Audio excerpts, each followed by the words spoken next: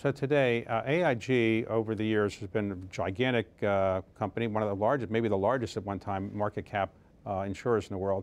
But then during the Great Recession, it had some problems, and ultimately the government had to come in with a bailout, you could call it, $180 billion guaranteed loan or bailout. Have you paid that back yet?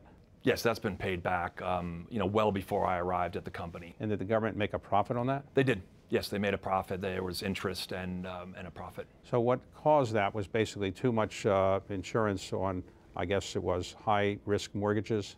Yeah, it was a financial products product that had, credit related, and so that, created a, impact on liquidity.